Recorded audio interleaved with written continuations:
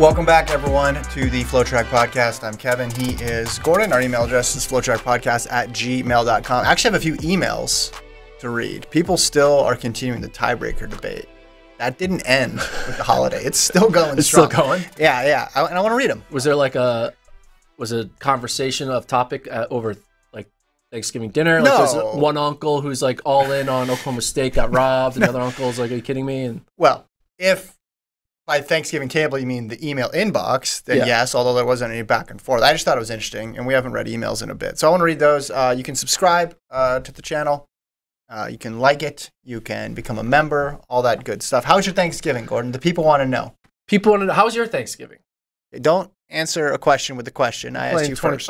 Thanksgiving was great. It was long. I felt like Thanksgiving weekends. Was it longer this year? Friday feels like a Saturday. Saturday feels like a Sunday, and then Sunday feels like second Sunday. It's like a weird situation. A lot of sports, too. Everything gets shifted over. Watch lots of sports. I ran a turkey trot. Good job. First run, came out of retirement.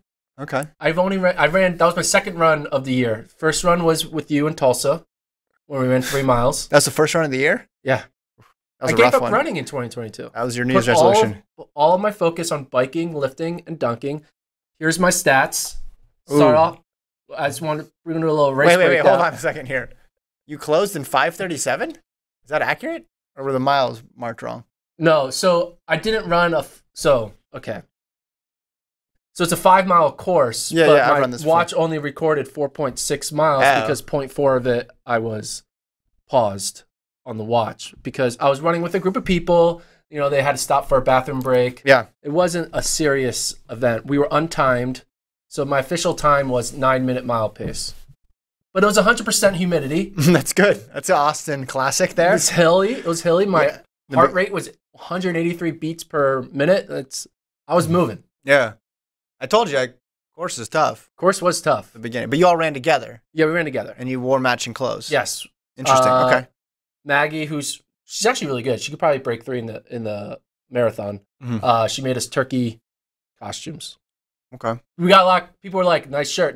Like, it was fun. We walk around and everyone's like waving hi to you. Mm-hmm. Like, it'd be cool. You know who I saw, though? Who?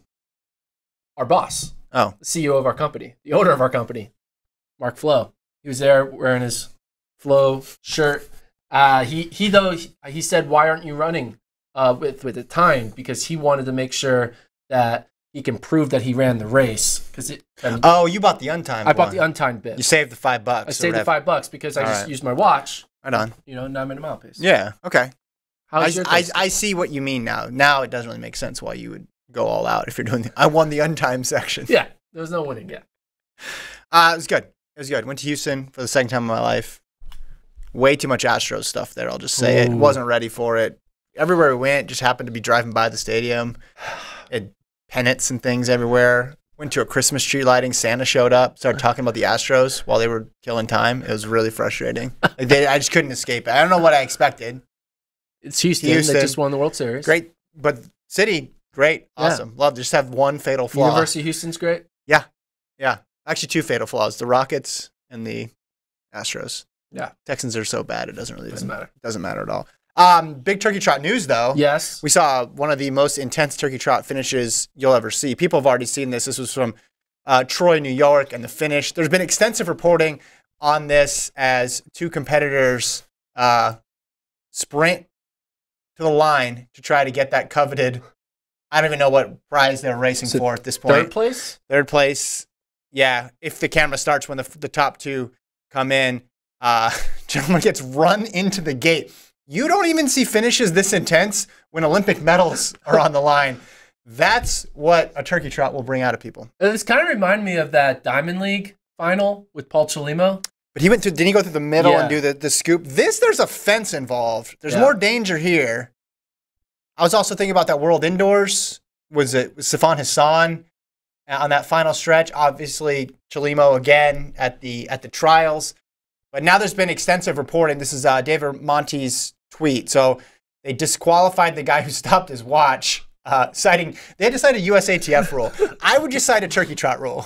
Turkey trot rule is no turkey trot should be this intense. It says each competitor shall run in a direct line after entering the final straightaway. This, I got to admit, when I hit play on the video the first time I saw it, I was wondering how it would end. Way more physical than I even imagined. Also, the fact that the guy stopped his watch. He's like, the first thing I got to do is stop the watch. Pure runner. DQ the right call here. Again, I don't know what the prize was for. Is it the medal? But like, was there a gift certificate? But he hits them after they cross the line. Like, yeah, but he doesn't impede them until the race is over. He starts to obstruct a little earlier, like right there. Yeah, but he doesn't make contact until he passes. Where's the line, though? They're laying on the line, aren't they? No, the line is... Oh, I see. That's just where the chip... First we learned that at the NCAA championships because they're talking about protests based on where the line was. Yeah, I still think there's a little too much argy-bargy there before the line. I mean, the extracurricular stuff. I think you get the flag and then you get the 15-yarder after for late hit out of bounds here. The thing I want to figure out here is the clock. The clock reads 91:40. Oh, it must have been running from, maybe they started the fun run time and then it didn't cycle over. Is that what? Because I was like, that's a lot of effort for a 91-minute. It's a big kick at the end there. 91-minute 5K? Or like they're running like a half marathon or something? I don't know. No, this was, again, people laugh and they joke about, I'm going to take the turkey trot seriously. This guy really did it. I mean, this guy put his whole heart into it. I read an article that said the guy who got hit, not the guy who got DQ'd, but the other guy had some scrapes. That was it. So luckily, no major injury because running that metal fence there and that reporter there who's taking the video, she almost gets hit too. I wish the recording kept going and we could see if there was like more of an altercation. It said there wasn't on the article article that I read. Like I said, this was one of the most reported on running stories of 2022. I read at least 2 articles about just this finish. Wait, hold on. One of the most reported running stories of 2022. I read at least 2 articles. Yeah. 2 is the most of a specific incident. True. Okay. Yeah, can you boil down? I mean, this is going to be in the running for end of the year awards because of some recency bias. Because we'll remember it because end of the year awards are coming up in a month. Kind of like college football playoff. Yeah, recency bias. But how many finishes are this memorable that you can think of? Yeah, this year. No. You think of the Chelimo one, and that's pretty much it. But Chelimo's was nothing compared to this. Yeah. Grant Fisher wasn't getting run into a gate. No. Nobody got DQ'd citing USATF Rule 163. Do you think this is going to cause meet officials to be like, all right, white metal fencing, we need to put some padding on it, kind of how they put the padding on like the field goalpost, like on the goalpost, or like at the in a gymnasium behind a basketball hoop, they put padding up. Yeah. We can start seeing some padding. Or should it go on, track meets? Should it go cross country style? Shrink it even more. Yeah, because it expands it, so then he gets around the first one, but then that puts him into the other one there. My question is, who got the popsicle stick first? Like, how do they? If they didn't DQ it, who actually did it? Yeah. Like, who actually wins this race? We need a side angle. We don't. Is it? Like, I can't tell. Can you tell? I think the guy who got hit wins it. Barely gets it. Okay. Yeah. Also, does something break and fall off on this thing? Yeah. I thought I saw something fly up here. Let's watch this one more time. Yeah. You see that? Probably like a lens cap or something. Okay. Lens cap. There was a lens cap harmed in the making of this video. All right. So your turkey trot not as eventful. No. It was eventful. It took a long time. Yeah. But no finishes. The sights. No finishes like this. I've only had one road race finish that was even had any sort of contact involved in it at all, and it was nowhere near this physical. You got in a fight in a road race? Not in a fight. Our elbows hit with about 100 to go, and then he had some words when we got to the finish. And I had some words. We were separated by like 2 people. Yeah. There was a hold me back. I did get, so I'm sure everybody who runs has this, you kind of feel invincible when you get done running sometimes. Yeah, especially the high. Yeah, especially if you get, but then you also have a lack of oxygen. So you kind of feel tough, but you can't articulate any coherent thoughts. Yeah.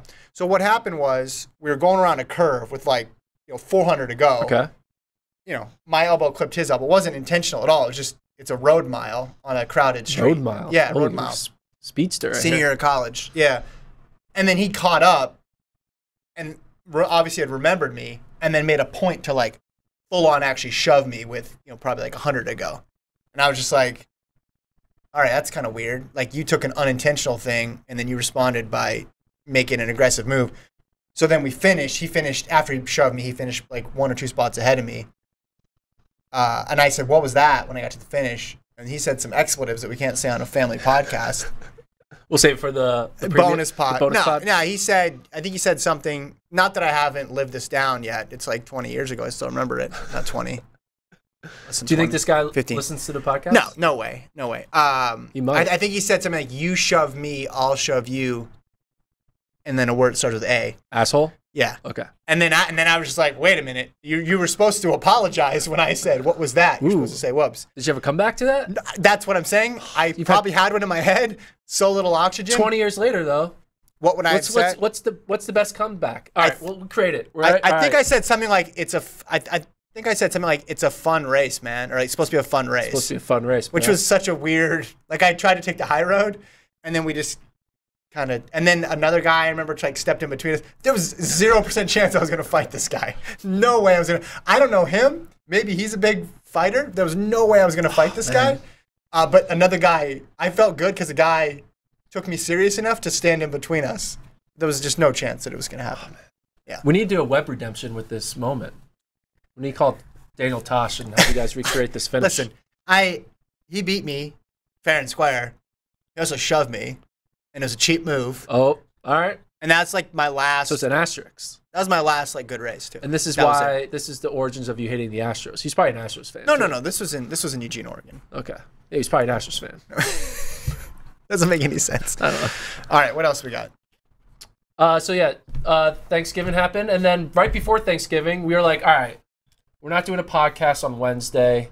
We're gonna go see family, friends. We're not gonna do one on Black Friday, and of course, we had news happen Tuesday, right before what would have been a great Wednesday podcast, and now we're talking about it a week later. But Katelyn Tuohy announced on Instagram that she has signed an NIL deal, a name, image, likeness deal with Adidas, which is one of the first NIL deals for a shoe sponsor for running since the rule was created a year ago. NIL stuff, we started talking about this like, oh, Oregon is now just going to have a bunch of Nike athletes, right? Because they can do NIL deals. Yeah. And all these different schools are going to be able to recruit by saying, like, hey, stay in school for 4 years. Grant Holloway would have been an Adidas athlete or I guess what is a Nike school?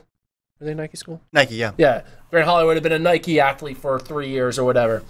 Katelyn Tuohy's the first one to do this. And it gets people thinking, like, what does this mean for, one, Katelyn?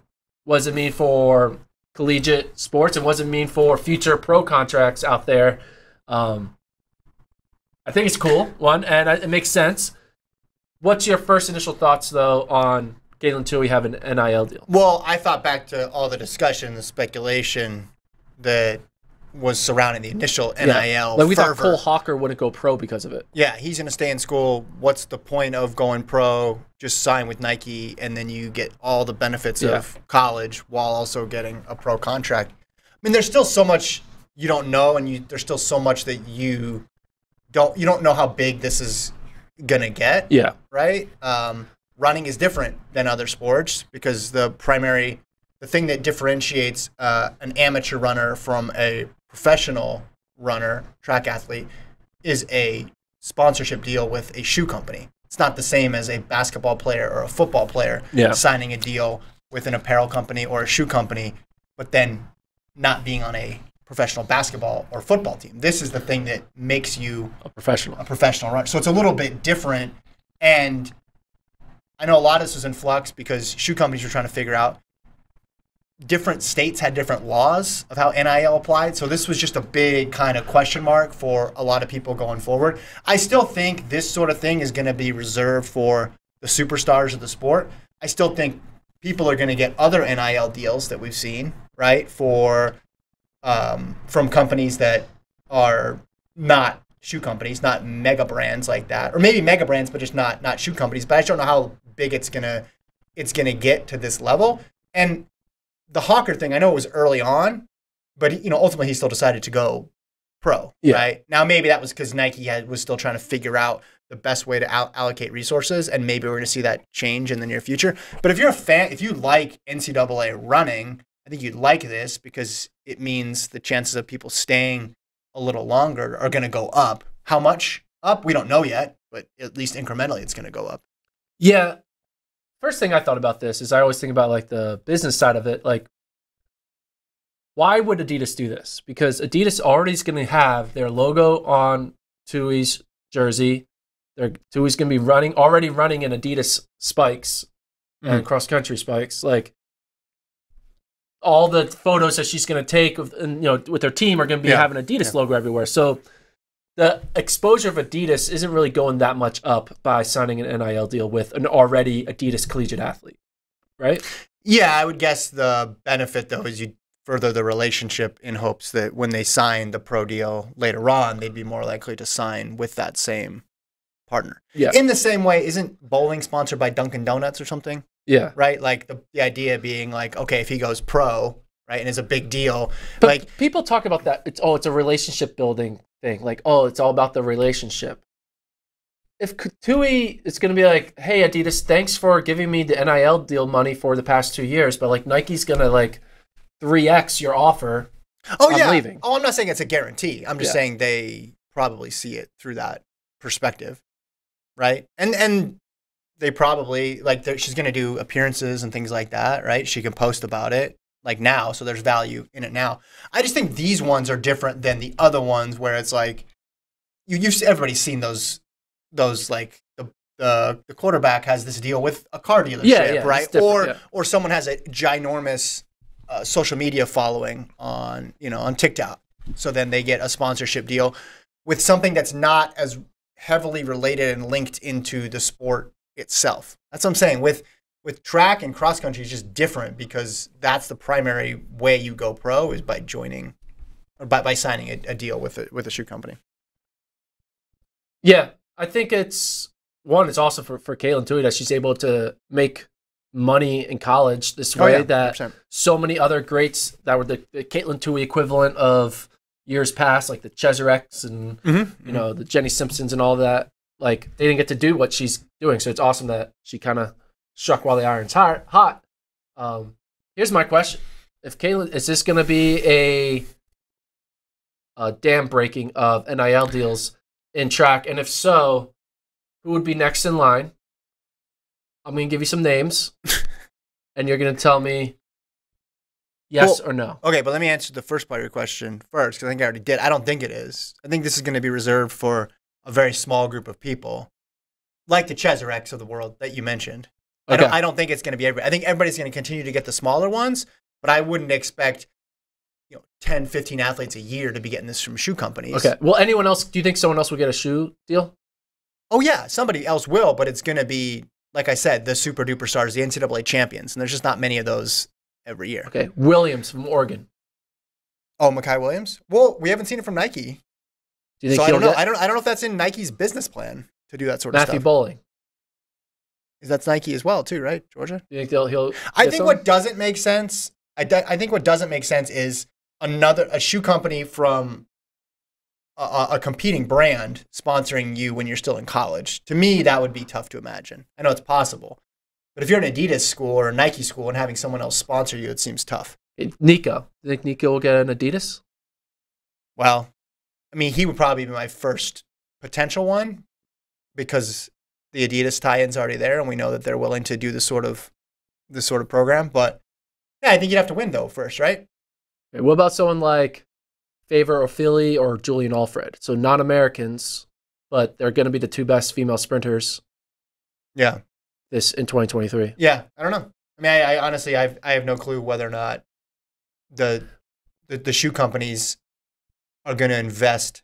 That's why. Are they going to invest in international? My question: are they going to invest in international, like D1 type sprinters? That's my question. I don't think. I think the question. No, I think here's what the question is. The question is: would they sign them anyway? Right? NIL deal or not? Like, would they if they came out and turned pro, wanted in the traditional way? Would they have gotten a contract anyway from one of these companies? And if the answer is, you got to clear that bar first. And if the answer is yes, they would have gotten a contract, then I think that pool narrows itself down a little bit to, okay, well then are you interested in giving them like a little bit of a bonus deal now, right? Not only are you sponsoring them when they graduate, but when they're a junior, when they're a senior, when they're a sophomore. So yeah, I could totally see a I don't think international, like we obviously seen a ton of superstars in the NCAA from all over the world. I think if they're going to be a multiple-time NCAA champion, right? I think they would get one too. Will Katelyn Tuohy be wearing an NC State jersey in October of 2023? Yeah, I mean, wouldn't this make you think that she'd be more likely to stick around than less? I think it means she's less likely to stick around. Oh, you think? Yeah. I read it Once the other way. money starts coming in, you want more. I read it the other way. I don't know. And the thing is with this, it's the same thing with the... She'll be like, I'm making this now. Mhm. I could be making so much more. Like, she's not making the same amount that she would be making if she was pro. I think that is a correct assumption, but I think past that, we don't really know because we don't even know the pro contracts. Yeah. We're never... It's true. Like, we know some NIL deals, right? What did Bryce Young, the Alabama quarterback, make for his... I mean, it's I don't know. a lot of money. A lot. And you always hear the, like, oh, $400,000 or $1 million, whatever. But I don't think we'll know that in track and field and cross country just because we never seem to know. Okay, here's Bryce Young's... What was it, Colt? We got it. Oh. 800,000. Oh. That's his valued at $3.2 million. ESPN saying he has 800,000 in NIL deals. So maybe we will find out about individual athletes in track. Because the numbers aren't as big, they're not going to publicize them, and then we don't know about them when they turn pro either. So yeah, like we don't know what sort of numbers are being thrown around here. So it's tough. Last question. If this does take off and there's more and more, do you think there'll be ever a moment where you are you'll make more money as a college student than as a pro? I think it will be true for like field events and certain other events. I think there will be because not all events are like promoted equally in the non-collegiate world. That like a triple jumper in college can win national titles and NCAA titles and be part of like an NCAA title team.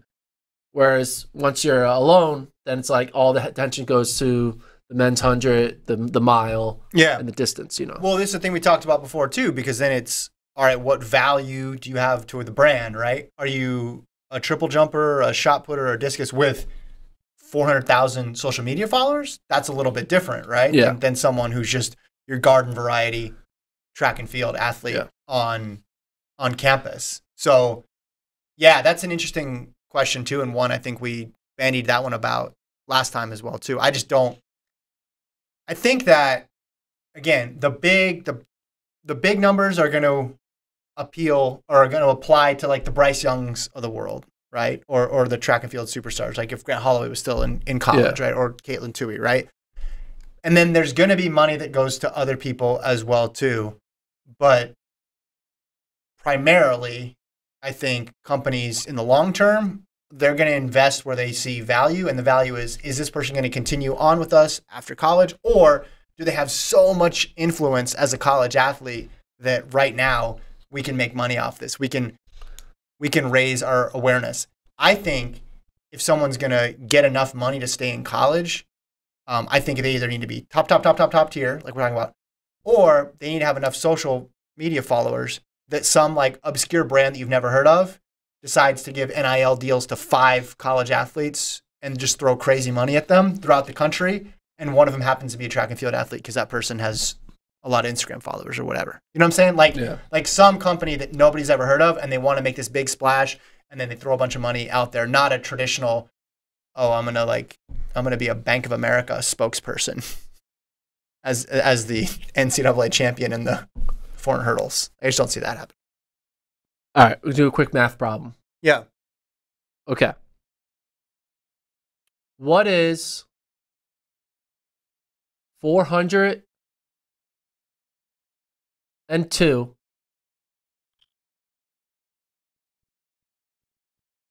minus 305? 97. Do you know what 97 also is? Oh, that was a really long way to get to the news. That was not worth it at all. Asafa Powell announced his retirement. It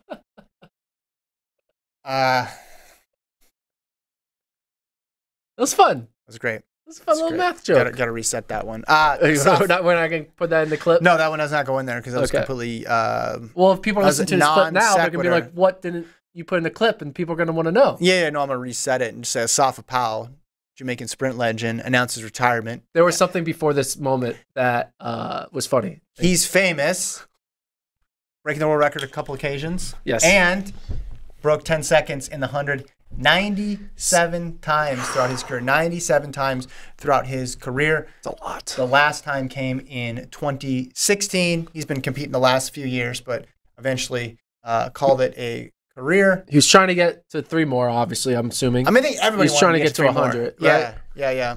Because then 100 under 10-0 is just like very symmetrical. And yeah. But hell of a career, right? I mean, he just turned 40? Yeah.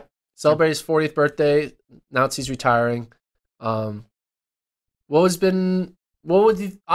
when you think of Jamaica sprinting, Usain Bolt's going to be the guy. But like, if Usain Bolt didn't exist, like Asafa Powell would be like the GOAT of Jamaica sprinting. On the men's side? Yeah. Yeah. I mean, the big thing with him was he's only got 2 individual medals, right? Had this really long career, very successful for season after season after season. He was Mr. Consistent. He's consistent, but then when he went to the championships, he only came away with 2 medals in individual events. Was part of some really great relays. Again, ran some really fast times. Was a model of consistency. It's got to be tough though to be the guy before the guy, especially when the guy is not just any guy, but he's the guy. And that's what it was with Powell and Bolt, right? Like, Powell was the star attraction. I still remember going to the Prefontaine Classic one year. It was all about Gatlin versus Powell in the 100. So what did? They put him in 2 separate races and made everybody angry. But that was back when that was the matchup people wanted to see. Then 2008 rolls around.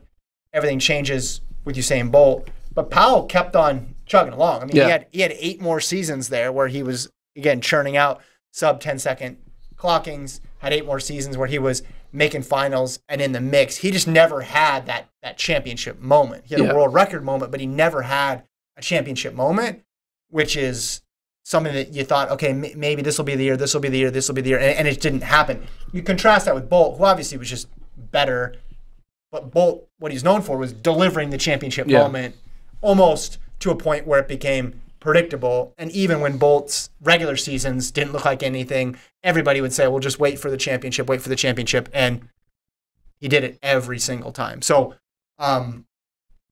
again, though, Powell, I mean, to go sub 10 97 times speaks to your talent, your ability to stay healthy, just your overall like professionalism. It's impressive when you add it up. Yeah, when you add it up, it's 97. Yeah. 97. It's 402 minus 305. What would be the equivalent of running sub 10 as a podcaster? Is that like... I'm glad you were able to make this about you. Is that like a certain number of downloads we get on an episode? No, I don't. It's the quality. It's the quality. It's not... Okay, so it's like having a... How many sub 10 performances have I had? We've done 500. You know what you should do? And 40-some podcasts. How many sub 10... I think it's top 100 on the charts. Top 100. How many sub 10 performances have I given to this podcast? Oh. We're still searching. I haven't got one. I got at least one. I'm not going to look at the World Athletics tables. I'm just going to go to the all-time list. So, let's see. 10 seconds, 1,150. There's been 1,155 sub 10. This is when legal performances. Like, just put that into the... That's 8.4%. He's 8.4% list of history is Asafa Powell. Yeah, but he's 8.4% of track history. That's crazy. Yeah, but I'm looking at like the mile, right? So if you go down to 1,150, I mean, I guess it's a little different, but it's like 333. Imagine breaking 333 97 times in a career. What is it in the mile? Well, probably about 350. I do the mile because I don't run the mile as much. You want the 800? I'll give you the 800. Yeah, give me the 800. So the 800. It's about 140, 144 low. I mean, just to compete. That makes sense. So 97's a lot, man. Yeah. Like, if you just say, all right, a long career, 10 years, right? You're having to do that 10 times a year. Yeah. I mean, you can't miss that often. Can't miss. Really? So I'm trying to figure out. I feel like I've had like at least like 15 sub 10 performance podcasts. You think so? Yeah, for sure. At least 15. So I'm like, I'm getting up there. All right. Eventually, 15 years from now, I'll be in the Asafa Powell territory. I'll be the Asafa Powell of podcasters. 97. I mean, here's his 2000. This is 2006. This isn't all of his times. This is just his sub 10s. His win legal sub 10s. 995, 996, 998, 977, 985, 985, 986, 991, 977, 999, 986, 989. That's in a non-championship year. And 2006 too. I was graduating high school then. Yeah. Yeah. But there's not even a championship at stake, and that's what he did. I still can't believe he's 8.4% of all sub 10s ever run. Yeah. That's impressive. I mean, again, some of these longevity stats are pretty crazy with him. What's more impressive, Asafa Powell's 97 sub 10s or Nick Will's like consecutive years of breaking 4? Oh, Powell. I mean, we just said this is, if you rough estimate, but 333 and 1500. Yeah. It's different. I know people love the round numbers, but sub 10 is not the same as breaking 4. Right? Sub 10, you're basically saying sub 10, you're running a time that is good enough to qualify for the World Championship final, right? Yeah. Give or take. Yeah. And he's doing that 97 times. Yeah. Well, he did it for over the span of 12 years, so he's doing that a little bit less than 10 times a year. You know how like they had like Mr. 3000? Yeah. It was like for his 3000 hit club. Should we call him like Mr. 97? I mean, I think that's his most. So most times you'd look at times, right? But his time got broken. Yeah. Or you'd look at medals, but his championship record isn't as good. For him, like, this is his stat, right? He's Mr. 97. Yeah, that's like what he's known for. Again, I think most people would trade that for medals, or they would trade it for world record that would still stand. But still, that's a staggering number. Not only is he Mr. 97, he's run 9.7, 1, 2, 3, 4, 5, 6, 7, 8 times. Yeah. I mean, even that's pretty crazy. Think about it. Well, all right. Salute to retirement. Yeah. Happy trails. What else did you want to talk about? So did you see this news about Kenya? I did. The headline in the BBC says Kenyan doping. World Athletics urged not to ban country despite doping cases. It basically amounts to an official with Kenya, a cabinet secretary saying, "Don't ban us, Lord Co." That's basically it. And then it outlines some details. The quote that stuck out to me: "We will target and deal decisively with the criminals and their syndicates. We must work together to eradicate doping and cheating from athletics and sports in general." And he said, "We can't let our nation be banned because of some greedy, unethical individuals." So basically, here's the difference. People want to always say, what's the difference between this and Russia? And the gentleman, Namwamba, Ababu Namwamba, is outlining there. He's making it about an individual choice as opposed to a countrywide system, which is what made Russia different. Because when it came to Russia and them getting banned, a lot of it was because you couldn't even trust any tests were taking place in the country because of the levels of corruption with the anti-doping process that were taking place. He's saying, hey, look, we have a lot of athletes in here who are testing positive, but those are all individual choices, so don't ban us all collectively. The article does say Kenya is among 7 countries deemed Category A, the highest doping risk by the AIU. So that means they need 3 tests in 10 months to be able to compete at a major, which we've seen people not be able to compete. Remember, we had a 1,500-meter runner on the men's side not be able to compete for Kenya because he wasn't in the pool long enough, which I think, to be honest, that's a fair rule. That's a fine rule. Like, I'm good with it. And if you want to have increased and more rigorous testing processes for countries that have had more positive tests, then that's fine. I don't think we're anywhere close to a countrywide ban here. Do you?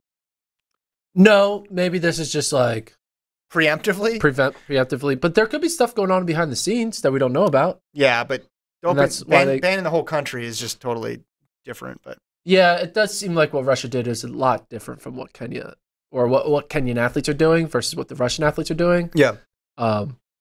Unless though there is some connection that we don't know about. I'm not there's absolutely zero proof of this, of Kenya athletics being directly connected to it. But if that's the case, then that would be a situation. That's different. I think you ban, but we haven't seen that yet. I think the process is spelled out like this. You ban individuals when you think individuals or their coaches are the ones responsible.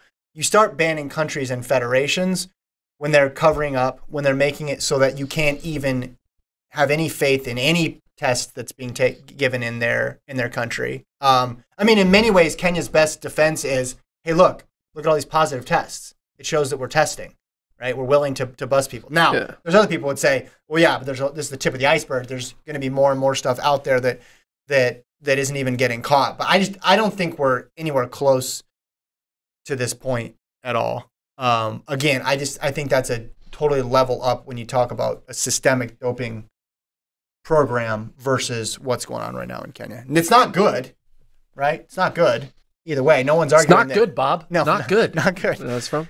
Mad Men. Thank you for doing that. But yeah, no one's arguing. It's like, oh, yep, they are. There's no responsibility to be had here. I'm just saying it's an extraordinary measure to ban a federation. And when does that happen? That happens when you start drilling holes through the wall and passing through, vials through, and just basically making a mockery of the entire process. Yeah. Okay. Do you want to read email? Well, before we read the email, do you know what I did this past weekend? No. I started making some rankings. NCAA track indoor rankings. Started dabbling a little bit with U.S. track pro rankings for 2023. And doing all this process, I was looking at who has the world standard. I was like into that. I was like, who has the 2023 world standard? I was wondering. I know you were wondering. Yeah. Now, obviously, we know like Grant Fisher has the 5K standard, ran 12:46 in September. Obviously, it's 26:33 in March. It's still relevant. Whatever. But there's only one man who has the 1500 standard, and there's only one man who is in the world rankings quota for the 800. So no one has a standard in the 800 for men, but one U.S. man is in the world rankings quota in the men's 800. Can you name him? Yard Nagoose is the one with the 1500 standard because he ran 3:33 in September. But hold on. So there's one person. One U.S. man is currently ranked high enough in the world rankings that if he were to finish top 3, he would be selected. Now, these rankings will change over time because people will run. As of right now, who is the highest ranked U.S. athlete? I'm trying to think about NACAC, right? Because is it someone who did won NACAC? You know what? I'm going big. Derek Holdsworth. No, you're in the right like mindset. I picked him for a sleeper last year. You're in the right mindset. Think even bolder. Eric Sawinski. Yeah. Heck yes. Yes, let's go, Eric. Another year. Let's do it. Year like 12 for him? Go for it, man. No. So speaking of longevity, guys who have been crushing it for year after year after year. I don't know how many 144s he's run, but his numbers. He's in that. Yeah. He's going to be Mr. 97 of the 800. Yeah. Love it. Awesome. Good stat. All right, that was worth it. See? Got to get a little tighter on the wind up there. Sometimes I bring some. See, was that a sub 10 performance right there? Is it a sub 10 No, you took too long. Stat? That had you had 10, 20 meters of good running, but it was prefaced by a bunch of crap. Okay, so it's like a 10. You got to get to the point sometimes. All right, I'm going to check in the chat, and then we can read some emails. How about that? Go for it. Patrick said, would a country be eligible for suspension if World Athletics considers the nation to be grossly negligent, similar to the lack of institutional control sanction you see in the NCAA? Yeah, so I don't know specifically how they would rule on that, but here's the thing. Doing nothing is bad, but actively sabotaging the process is worse, right? So if you're a country and you're not doing anything about anti-doping, should you get sanctions? I mean, probably in the world we live in right now. But again, that is not as bad as actively sabotaging the process, which is what the evidence against Russia pointed to. Right? So there's degrees to it. Are you really on top of your game and catching people who are cheating? Great. Then are you not doing anything, but then people are getting caught because other people are testing? That's not very good. You should be testing, but whatever. I know. Are you totally turning a blind eye to it and not testing at all? Okay, that's bad. And then are you just throwing the whole process out the window. Yeah. And that's where we're at. Matthew says, your drunk better be getting good. 1 month left. I think he's referring to your dunk. Yes, I have been actually thinking about that. It's getting close. The deadline's coming soon. But here's my situation. The deadline, I want it to be December 31st, end of the year. But I may want to, like, is it okay if I do it? Because I kind of want to do it in Austin. And I'm gonna be home. I thought you were going to do it on a wood floor and everything like that. Yeah, so I don't know. I mean, I haven't done another attempt since the Nerf ball dunk, which was a great performance. The Nerf ball dunk. You spoke about it like it's a historical event, like it's Yorktown or something. I mean, the Nerf everyone remembers where they were. When I remember your genuine reaction when you saw the Nerf ball dunk. I was happy for you. You were like, holy shit. That might have been a 97 performance. Yeah, you were like, this isn't this. He actually is doing it. Dunk's going well. I'm still training. I mean, the turkey trot definitely set you back because it was too much distance running. Too much distance running for me because I'm. You got to run one in Troy, New York. You could have dunked on that I'm all guy. in on biking and lifting and jumping. Those are the three things. So, dunk's coming along though. I might do one more pre-test in like a week or two, and then go all in on December 31st. My birthday's December 30th, so maybe I'll just do it on my birthday. But you're not going to be in Austin, and who cares if it's in Austin though? Like, what are we? I don't know. The people. I don't know. I kind of want to. The people are on the internet. I kind of want to do the dunk on the same hoop where I like did the first attempt. You can do additional dunks there, but I think you should get a hardwood floor. I will say this though. Go to your high school. There was a tweet, and it made me feel kind of like bad. Yeah. Well, I don't know. What was the tweet? Colt, you sure you want to bring this up? Yeah. Okay. I want to bring it up. This guy's a friend of mine. Oh. Former professional runner. I'm going to find the video. Okay, so Colt, I'm putting it in the chat. I'm not in chat, in the doc now. So, former Oregon Duck, miler, ran professionally for a few years, lives in New York, I believe. Daniel Wynn, in jeans and shoes, random shoes, at the park, dunks a basketball. And this made you feel... I was like, if Daniel Wynn can do it, I better be able to... Is he left-handed? I better be able to do this.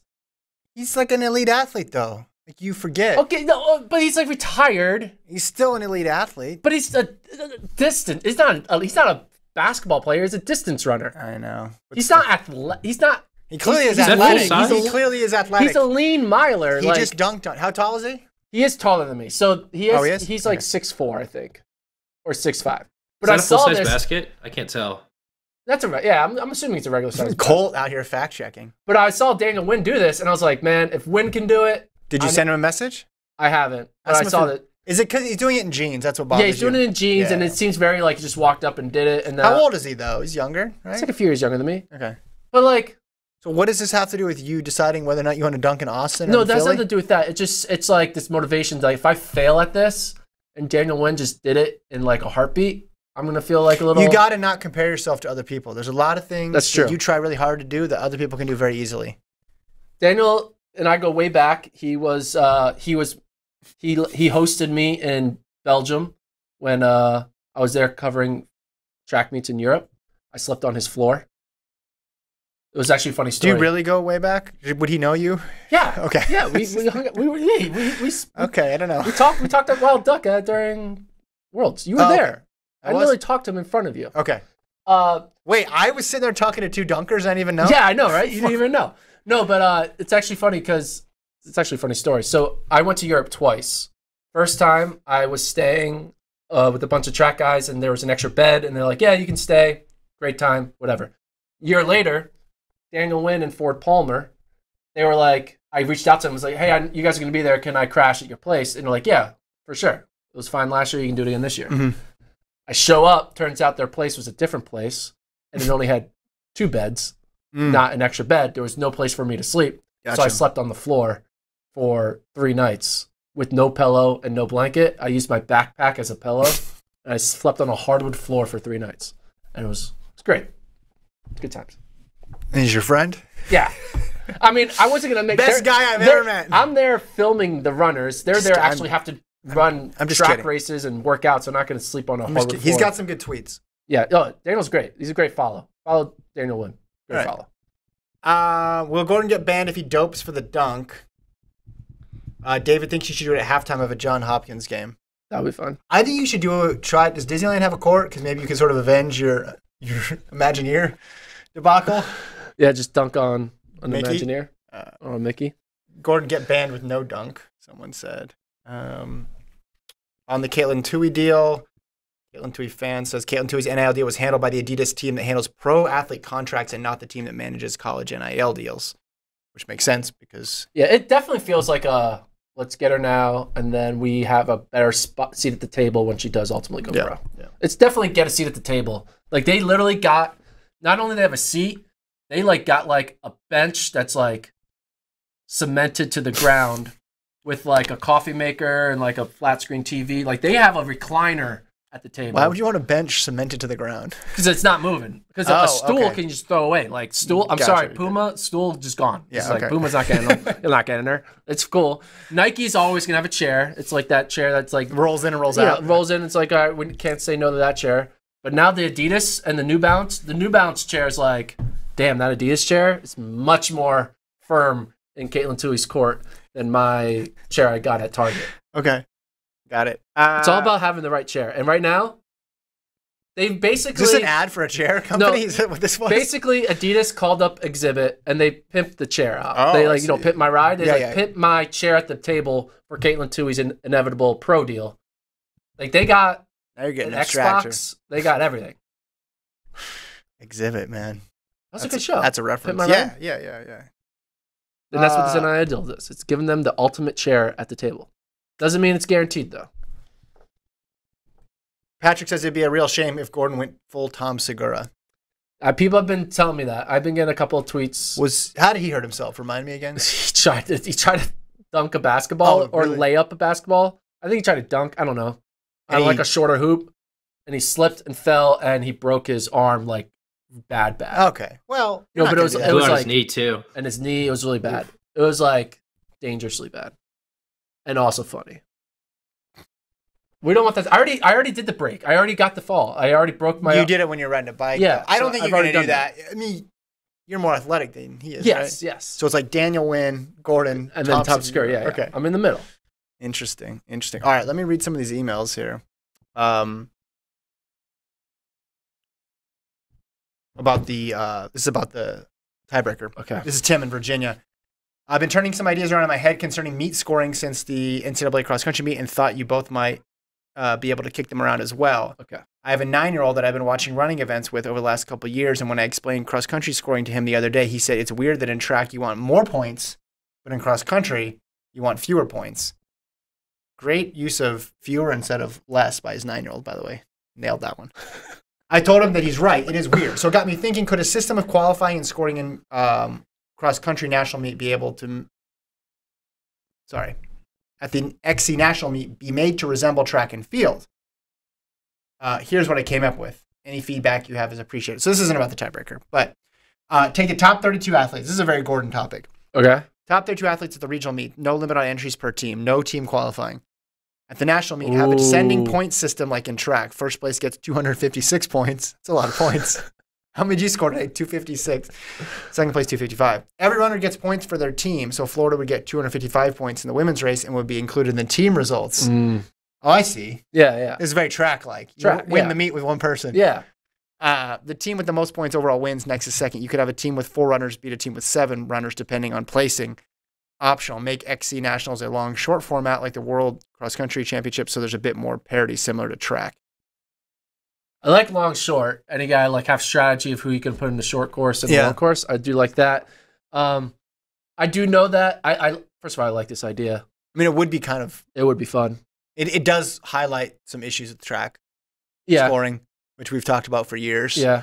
Lincoln brought it up one time, got yelled at a press conference. I remember that. Do your research. Shout out Lincoln. I mean, I remember like when Lowy Lalang almost could win for Arizona when he was just doing a triple and they had like a decathlete.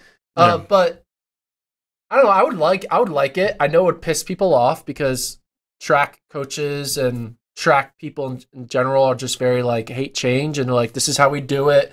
How dare you ruin the sanctity of 5-man scoring system? Yeah. Right? But I mean, I wonder.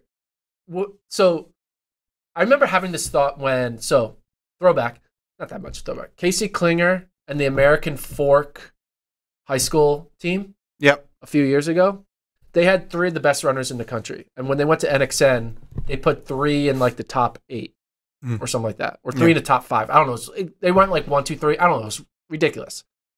But because they're 1, 2, 3, there was like basically they didn't win because their 4 and 5 was so far back. No, it's not because their 4 and 5 were so far back. It was more that the people that they were beating weren't. I don't know how to explain this.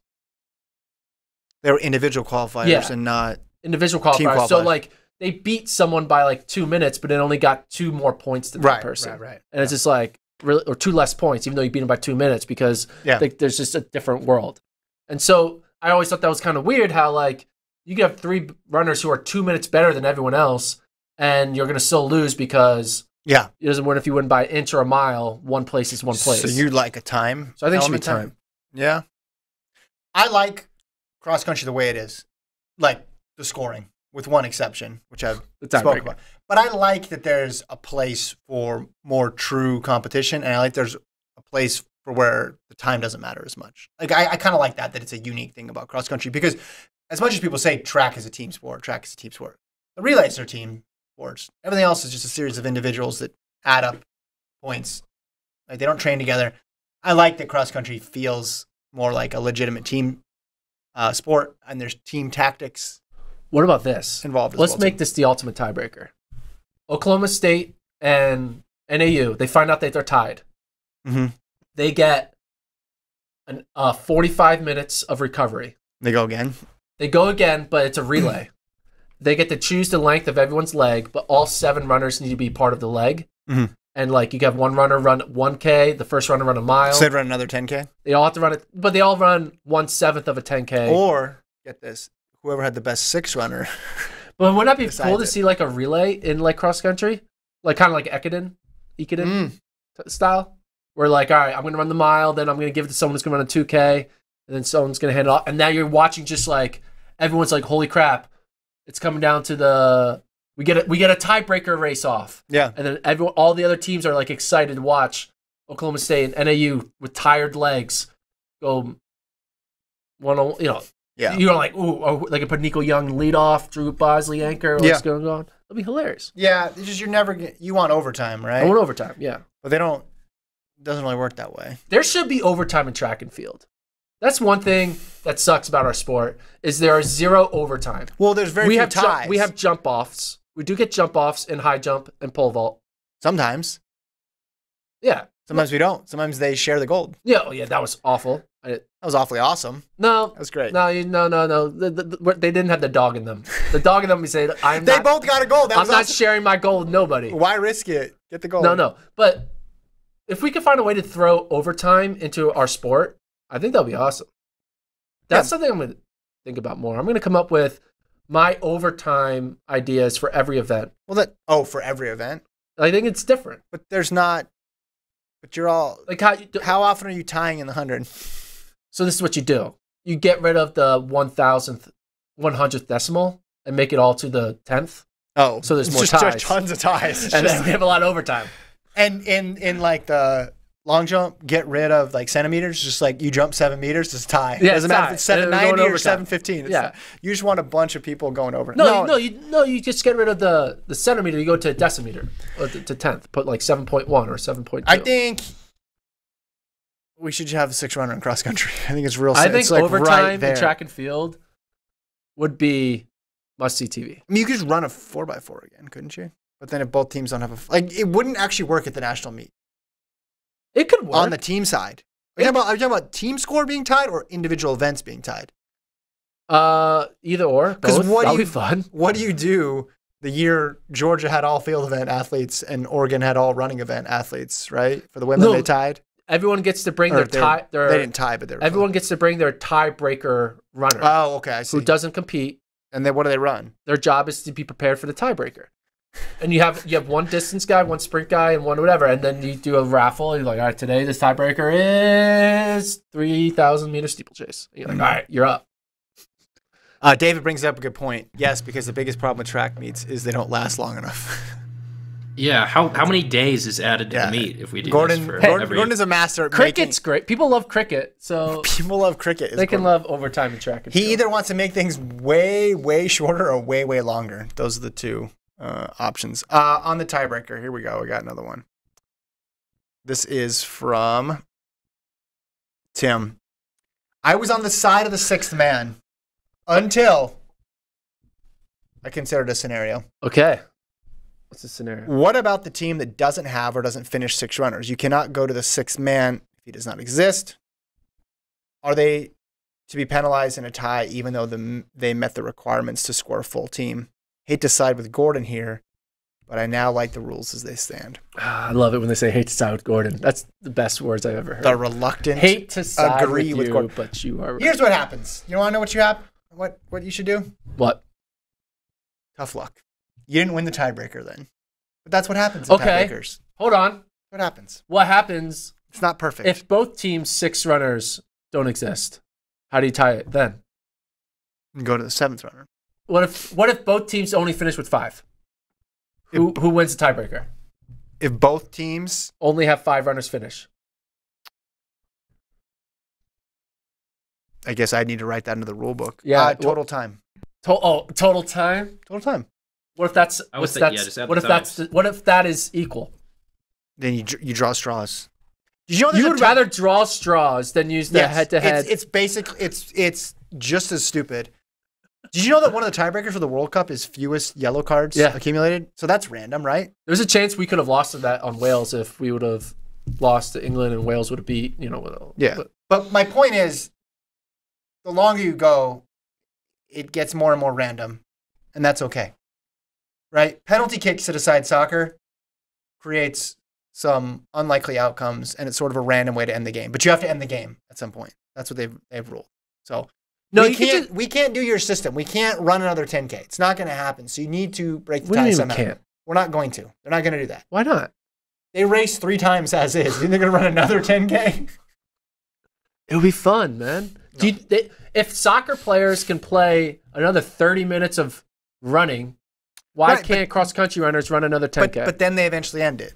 They eventually end it with the PKs, which I don't think anybody likes PKs, but it's just... Well, PKs can go on forever. It's sad reality. PKs technically don't have an end either. Right.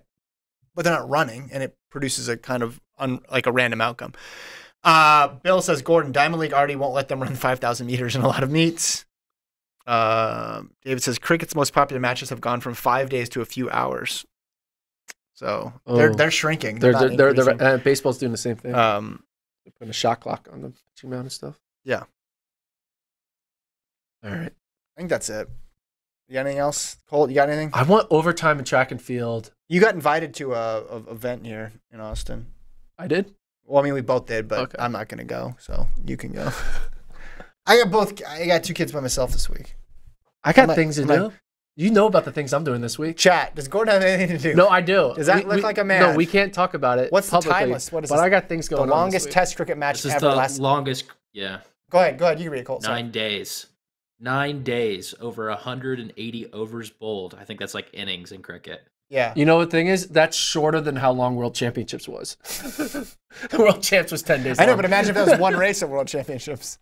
How long was that John Isner... Oh, that was fun. I remember watching that. That was a great... How long? Wimbledon? That was the 5th set, 70-68. Yeah. In the final set. 11 hours and 5 minutes. That's what I'm saying. We need overtime in track and field. We need to find a way to add it. That would be hilarious. That would be awesome. That would be awesome. There it is. Yeah, 70-68. That's crazy. I remember that 2010. 11 hours. All right. Thanks for listening. Like, subscribe. Yeah. We'll be back Wednesday. Might be a little bit of a special episode on Wednesday. Might be. It's going to be. Also, BU 5K. On Got Friday? the entries. Is it Friday or Saturday? I'm not sure. It's this weekend. We'll preview that. There's also a cross-country race in Austin this weekend and Valencia Marathon this weekend, too. Track never ends. There's a lot to talk about. Then it's the off-season. After that, once we have one more cross-country race, an indoor meet, And a marathon that's might as well be a major marathon. Then the season's over for 3 or 4 weeks. And then track's back, baby. Yeah, and then track is back. All right. Thanks to Colt for producing. Thanks everybody watching. Again, you can subscribe to the FloTrack podcast YouTube page or on Apple Podcasts and Spotify. We will talk to you guys on Wednesday. Have a good one.